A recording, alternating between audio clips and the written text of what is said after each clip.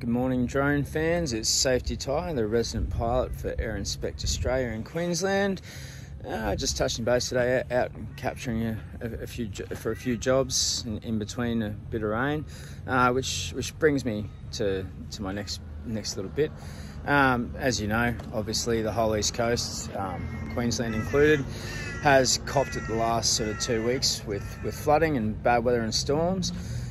So we just want to remind people out there, do what you can. If you can help out, please do. We had our head office from Victoria up here last week. They managed to get stuck here during the floods themselves.